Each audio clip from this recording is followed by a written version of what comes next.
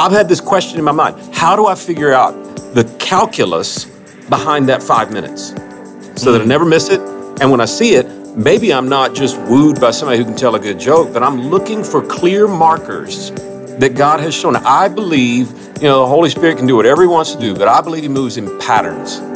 And so I love looking for the patterns of how people behave.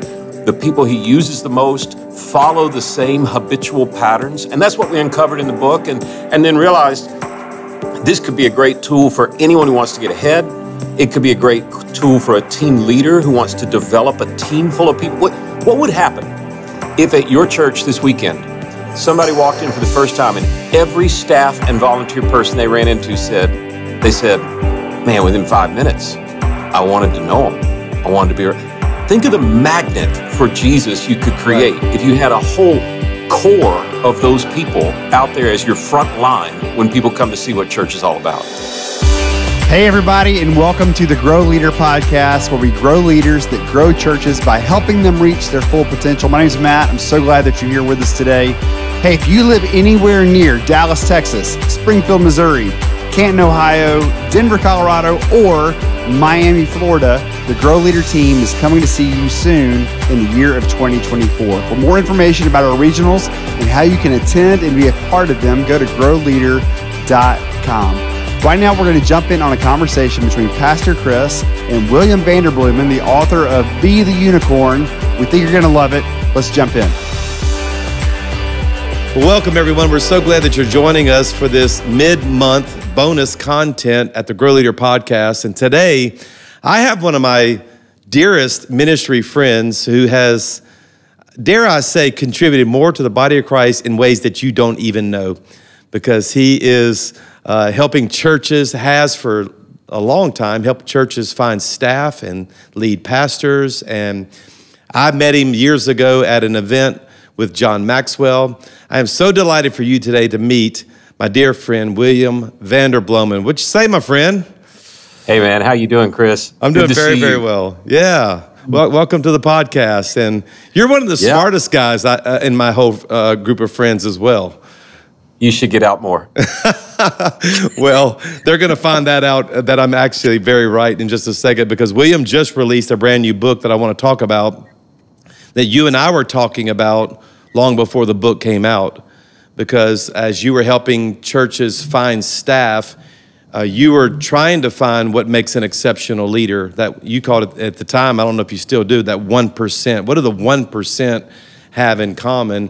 And so last year, I actually brought you to one of our GrowLeader roundtables, and we co-led it. And the guys and the gals that were at this roundtable that we did loved, by the way, they loved having you there, because all of this isn't just your guess. This is not your hunch. This is all data-driven stuff. So I can't wait to get into the book today. It's called Be the Unicorn. I want everybody to go pick up a copy. 12 data-driven habits that separate the best leaders from the rest of the leaders. But before we get into the book, William, tell them a little bit about what you do. Yeah, well, I was first a senior pastor for about 15 years in the Presbyterian world, which is a very small part of the vineyard. Yeah. But in that little small part, I pastored one of our larger churches. I tell people that's about as important as being like mayor of a big town in Scotland. Yeah. That's about it. But it was a good-sized church. We had about 5,000 adults, a couple thousand kids in school and that sort of thing. And got there way too early. I was way underexperienced.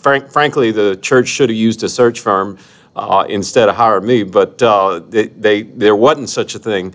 And fast forward, went into the business world for a brief period of time.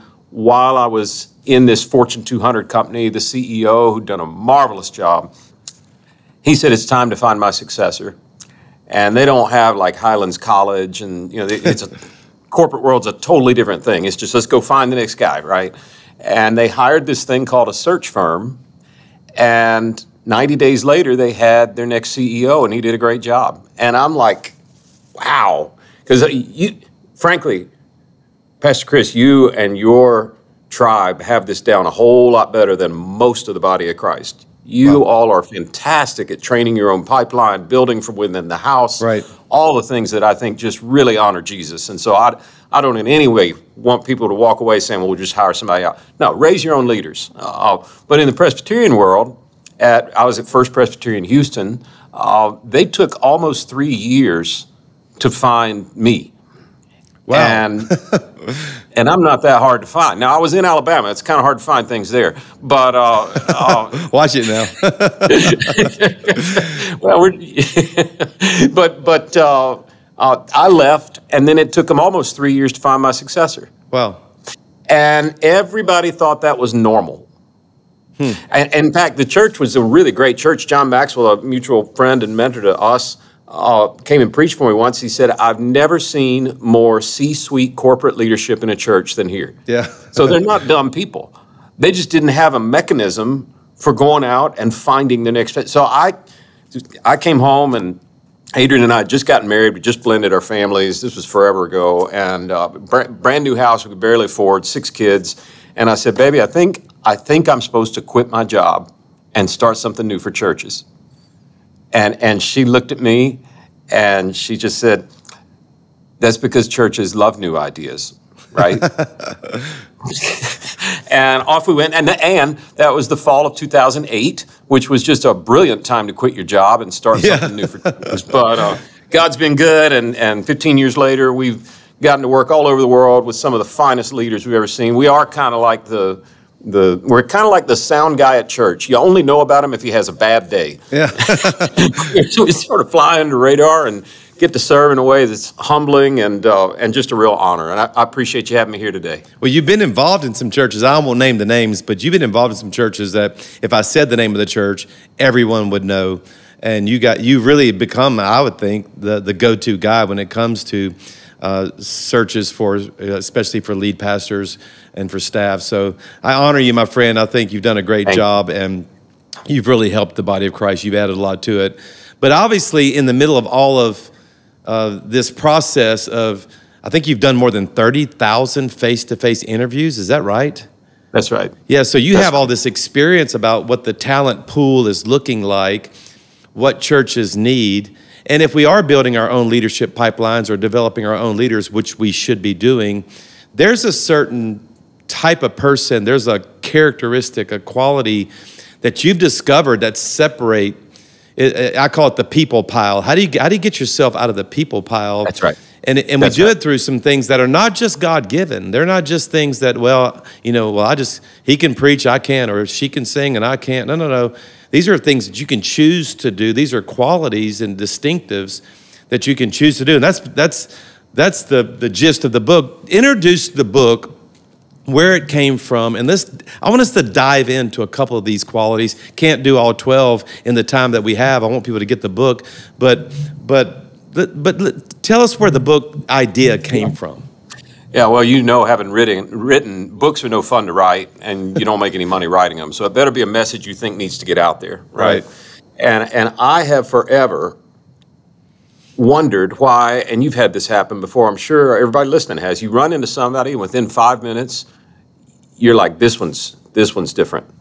This one's special. And you're ready to sign up for their blog and do the podcast and all the things. Right. What are they doing to me, or what is the Holy Spirit doing, or what is happening in that 5 minutes that's setting off these alarm bells?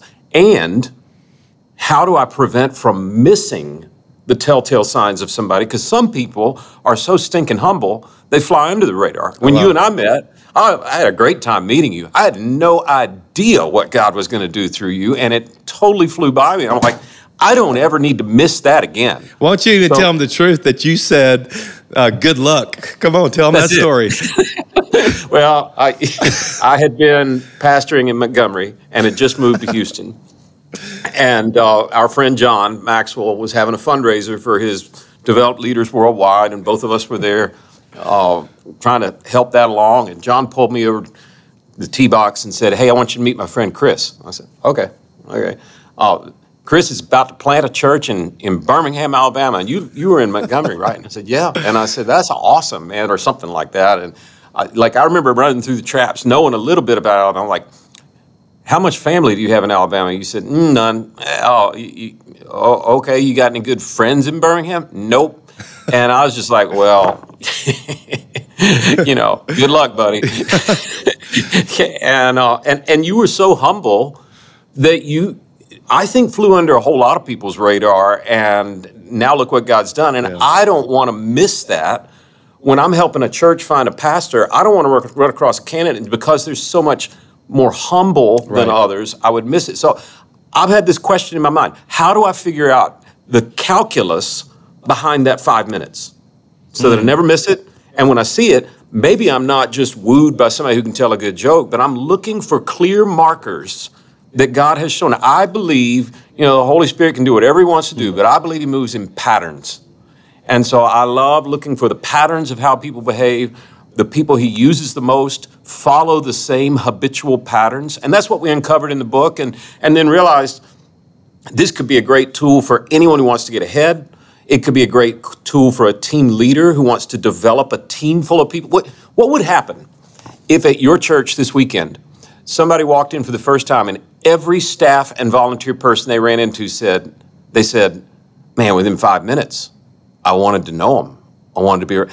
Think of the magnet for Jesus you could create if you had a whole core of those people out there as your front line when people come to see what church is all about. So how did you do the data? I mean, how did you figure this out? Yeah, well, I decided we'd have a pandemic. Oh. So we had this little thing in 2020, and I don't know if you noticed, but churches weren't really hiring then. No. And so I didn't go to business school. I've got a religion and philosophy degree from Wake Forest, and a seminary degree from Princeton. I don't know how to run a P&L or didn't. And I did learn during the pandemic, if every one of your clients closes indefinitely, your schedule is going to clear up pretty quick. Yeah. So we had some time, and we sat back and we did a lot of things. We tried to serve churches, but we also said, what can we learn from what we've done so far? And I love, you taught me this, be an opportunist. Right. Like when the opportunity's there, take it. It's not about having the big plan. It's about being ready for the opportunity. And so we tried to seize the opportunity of the pandemic and work on things we had not worked on before. And one of them was, when we do a search, we do lots of interviews, but the very best in a search get a long face-to-face interview, about 2 or 3 hours long.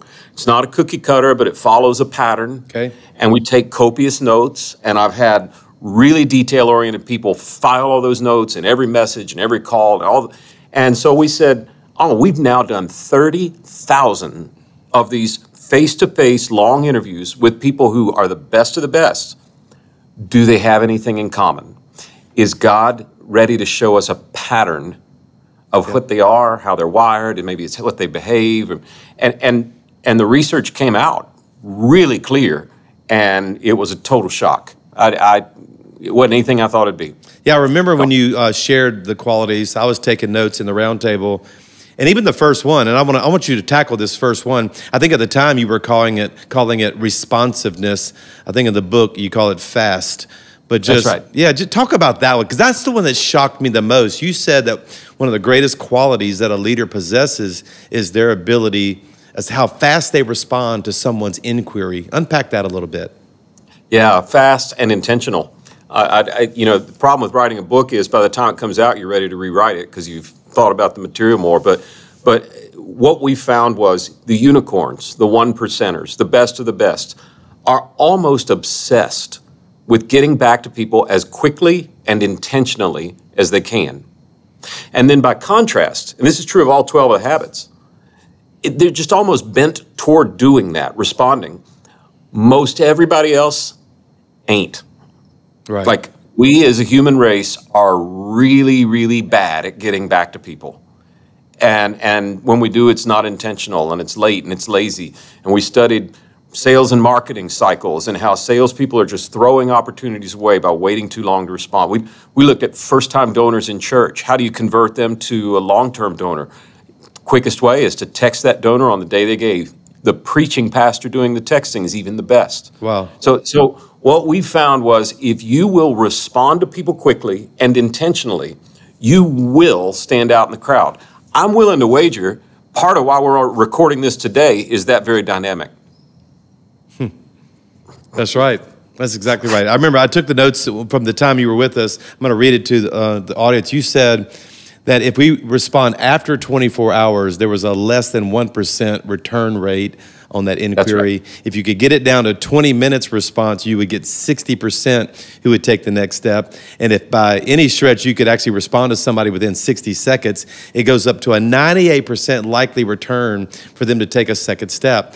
And so when you told us that as in the roundtable, I took this straight to my team, and I actually put together a responsiveness committee of my leaders, and I said, I want us to go through the entire organization, and I want you to measure how fast we are doing things or how slow we're doing things, and ask ourselves, can we increase our responsiveness? And I'm going to tell you, William, that one thing alone this past year in 2023 made a huge difference in just the way we serve people here at Church of the Highlands, including how we formed this app and all these different tools.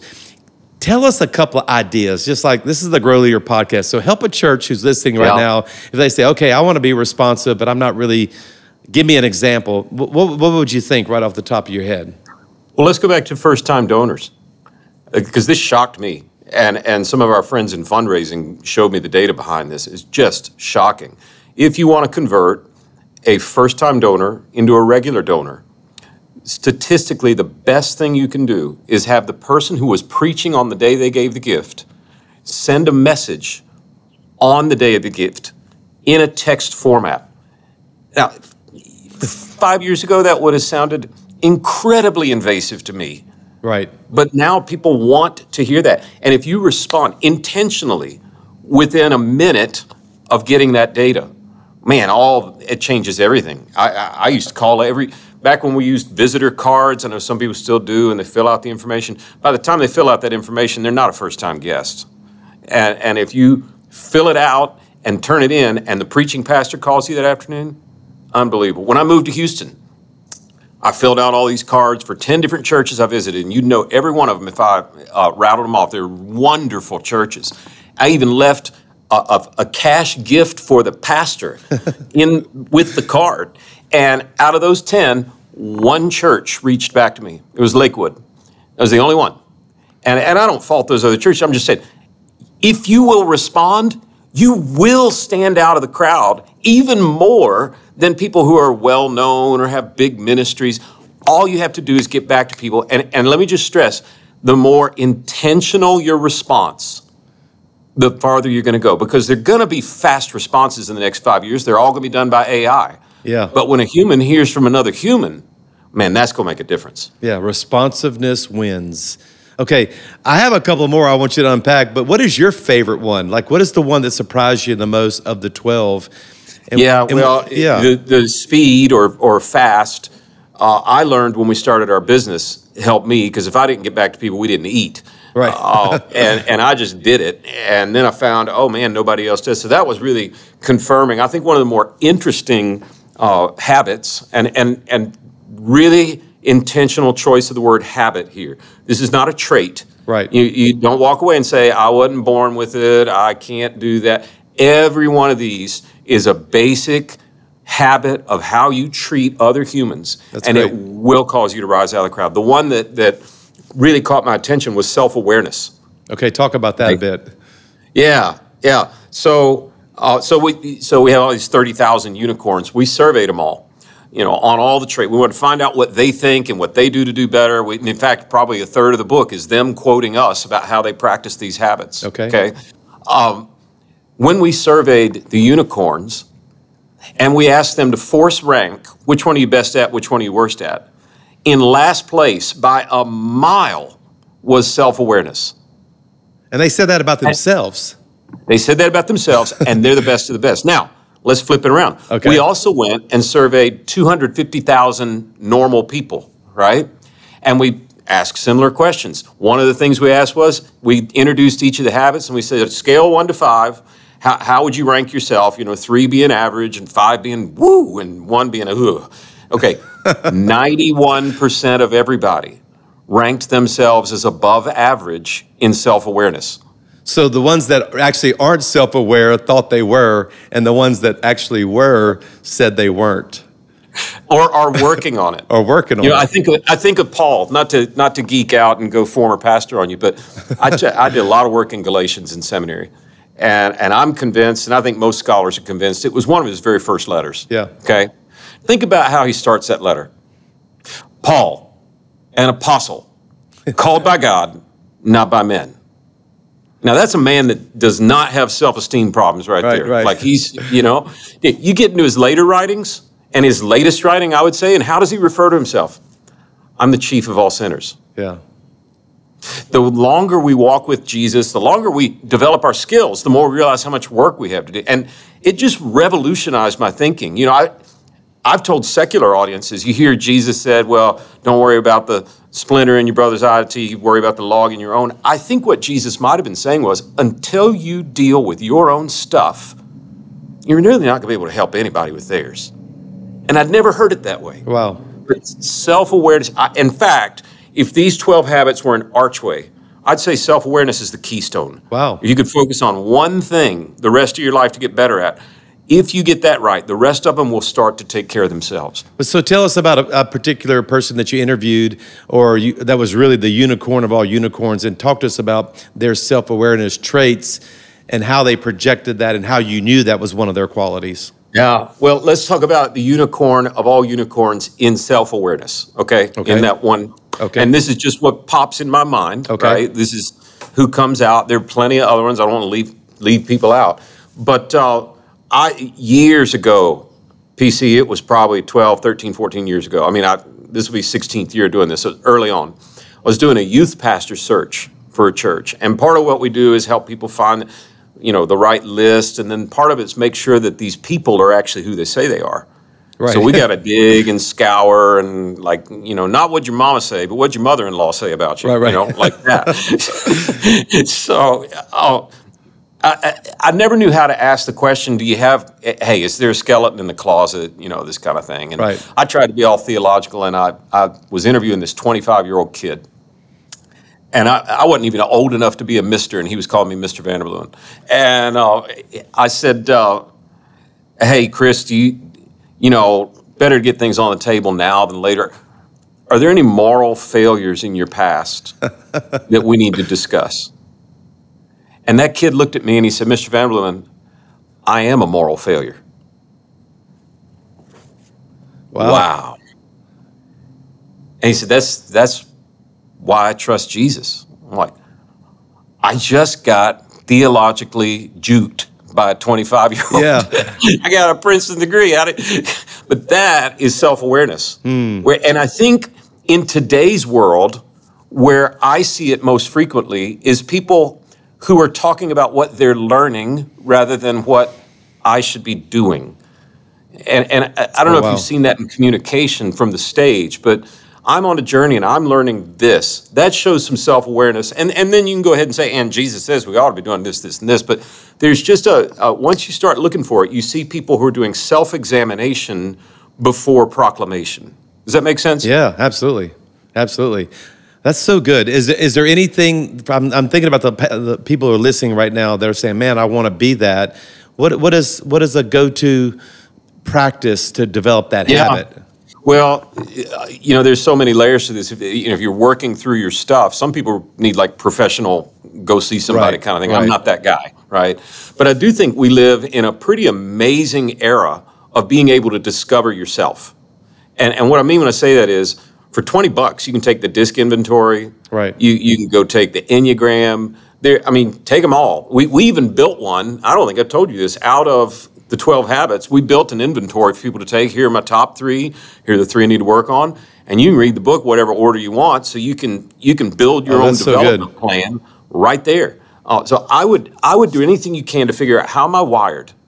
Because, you know, here's how this changes your world. You're interviewing for a job at, call it Church of the Highlands, because for whatever reason, all the graduates at Highland College were going to do something else, right? And you're interviewing me or someone else, and they say, William, we're interviewing you for this evangelism position. Tell us about yourself. Okay, here's what I'm learning about myself. I'm a 7 on the Enneagram. That means I love the next party.